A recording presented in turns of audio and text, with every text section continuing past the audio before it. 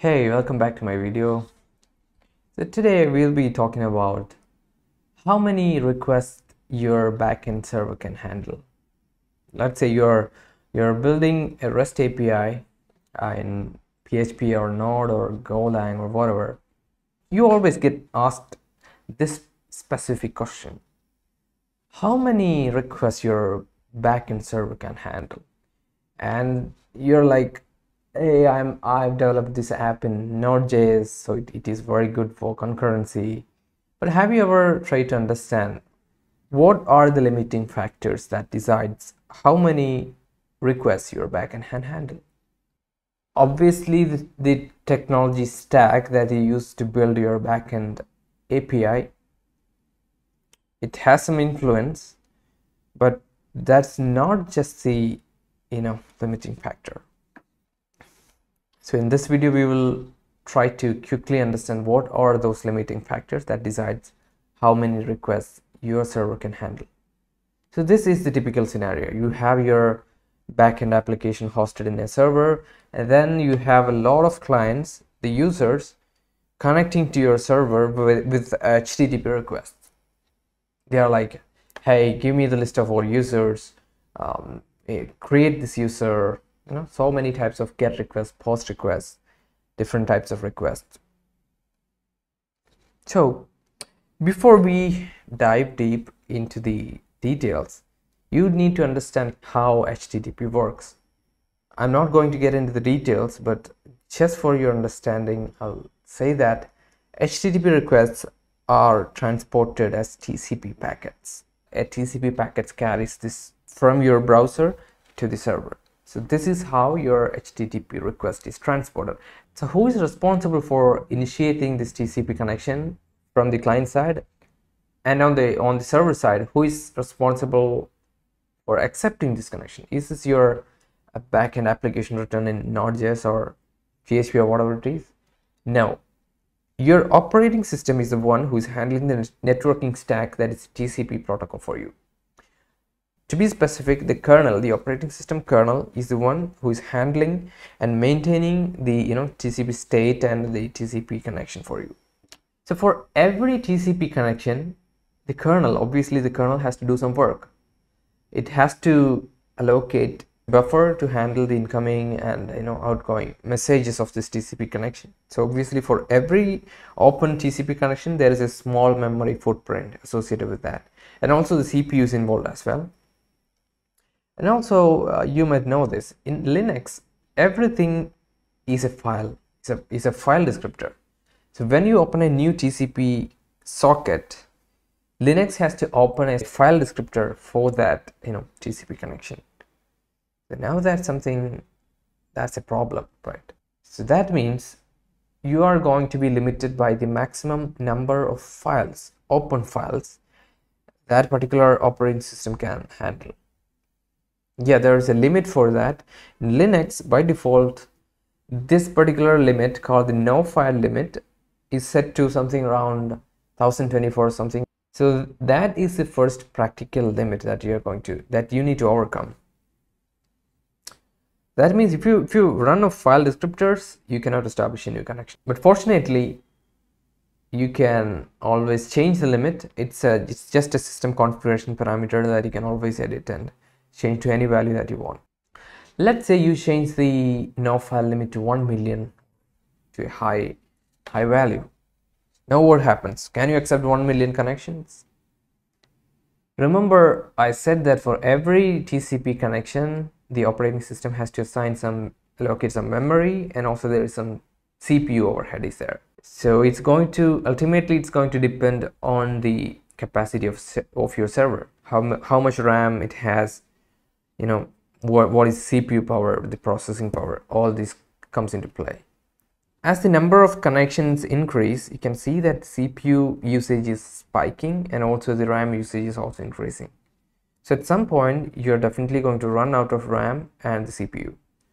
So ultimately, that's going to be the practical limit that decides how many requests per second your server can handle.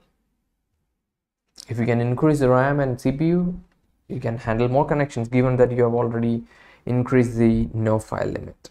So there are two ways in which you can serve your clients from a Node backend app. One is like, the Node.js app can directly serve the clients on port 3000 or something like that. And the next method is through a reverse proxy like Nginx. So usually this is how the setup is done between, this is how the connection is made between a client and the Node.js application. When the browser connects, the connection is actually made to this particular Nginx proxy server, and then Nginx proxies the request to your Node.js app. There is another problem here. To understand this problem, you have to go back to the topic of TCP again. So let's quickly go back to TCP. So this is the layout of a TCP packet. So there are a lot of fields in the TCP packet, but for this particular explanation, I'm going to focus on the port bits in TCP packet. So how is the TCP connection, a unique TCP connection, identified? So it has an IP address, a source IP address, source port, then destination IP address and destination port. So when a browser wants to initiate a connection HTTP request with a particular server, what it does is it assigns a source port because the IP is fixed, and the destination IP is fixed, because the server is having one destination IP, and also the port is fixed. The destination port is fixed because Nginx is listening on port 80 or port 443. Depending on how many connections the client wants to initiate with this target server, the source port is varied. So for the first connection, let's say it assigns a port number 5001, then for second connection 5002, 3, 4, and it goes on like that. So the source port on the client side, source port is going to be a huge limitation. So what is the limit? So according to TCP packet layout, there are only 16 bits for the source port field. That means you are limited by the maximum value for the source port, and the number is 2 raised to 16. That means 65,000 something. So ultimately this is theoretical limit of how many connections a client can initiate with a single destination server. But again, in this limit, the first 1024 ports are reserved for system purposes, and only root processes can access those ports starting from 1 to 1023. So that means you're left with around 64,000 ports. But again, that is not available by default in a Linux machine. It is controlled by a system kernel parameter called the local port range. If you open this config file, you can see that you are only allowed to access ports from something around 32,000 to 60,999. That means you can open around 28,000 connections from your machine to a particular server. Let's have a look at how the reverse proxy works. So all your the users, the clients, they're obviously coming from different regions, different computers, different devices. So definitely their source IP and source ports are different, so there is no limitation there, and all these connections are established between those browsers and our Nginx server. So on the Nginx server side, there is no limitation. It's just limited by the number of open files and the capacity of the Nginx server. Now the Nginx has to proxy all these connections to your Node.js app. For this connection, for this secondary connection, the Nginx server is going to be the client, the source, and the Node.js is the destination. So remember what we discussed in the last slide. The source in the TCP connection always have a limit of 65k connection. So that means your Nginx server can create only 65,000 connections with your Node.js app. Now you cannot create 1 million connections with your Node.js app, because unfortunately that's the limitation of TCP itself. TCP header, the source port header, limits only 65,000 connections with your target Node.js app. Remember I said the limitation applies only if you're connecting to a single target IP address. What if you have multiple target IP addresses or multiple ports? What if you have another Node.js application running on the destination side? So now you got 65 connections to each one of those Node.js applications. So that means you just double the number of connections your Nginx can create. So this is how you can bypass the limit with a load balancer. You can always have multiple upstream servers, and the load can be distributed, and also you can increase the, you can overcome the limitation with the TCP source port header. All right, let's say you have somehow managed to overcome all the limitation that we have discussed. The first one being the number of open files in the operating system. So you have edited the file limit, and you edited that to 1 million or something like that. Then you increase the server capacity so that now it has more memory and CPU power to handle all those 1 million TCP connections. And also in Nginx, you somehow manage to deploy multiple instances of your Node backend application. So Nginx Reverse Proxy can distribute all those connections to either one of those running Node app, so you don't have the 65K port limit problem either. So you have managed all those problems. So Nginx is now ready to accept all those connections from millions of users out there. But the Nginx configuration itself limits the number of connections you can handle. So Nginx has something called a worker process. So a worker is the Nginx process that handles connections. So each Nginx process can handle X number of connections that is defined in the worker connections configuration in the Nginx configuration file. So imagine you have one Nginx process and 700 worker connections. That means at any given time you can handle 700 connections. Nginx can handle that many connections at a time.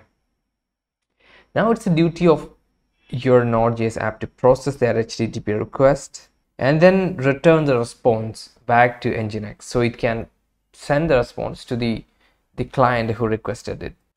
So here is the problem: how efficiently your application, your web application, can process these requests and return a response as quickly as it can. That is going to be the limitation here. If your backend application is slow in processing requests, then Nginx will have to wait longer to free up a connection, and if the connection is not freed, it cannot be used to serve another incoming connection. So that's the problem here. Let's say you have 700 worker connections configured in the Nginx configuration file, and if you have 700 incoming connections, then all these connections will be proxied to either one of the Node.js app, and it has to return the response as quickly as it can so that the connections are freed. What happens if new incoming connections arrived? Then Nginx is currently not having any connections in its connection pool to handle this particular request. In that case, Nginx will drop that request, and the client is going to get some network error, like no response received or something like that. So to prevent this from happening, you need to make sure that your Node app serves this request as fast as it can. So that's where the backend technology becomes critical. But what happens if you simply overload the Node process with a lot of connections? To serve each connection, the process needs some memory and some CPU. So if you push a lot of connections to the Node process, then the CPU won't be enough to handle all those connections, and most of the connections will wait for the CPU to finish the previous task, and thus you can see increase in the average API response time. So I did a quick test of 3 different backend programming languages to understand how they perform. So I built simple get request handler that simply says hello world and PHP, Node.js, and Go, and I tested the server, and this is the result that I have observed. The PHP was able to handle only around 1.5k requests per second, Node.js around 4k, and Go around 9k requests per second. By the way, I haven't applied any additional optimizations. I was just using whatever is configured out of the box for all these three languages. Might be possible to tweak the the parameters of each of these languages. Yeah, so I hope you now have an understanding of what are the limitations that comes into play when your API is trying to handle a lot of requests per second. So yeah, see you in another video. Thank you. Bye.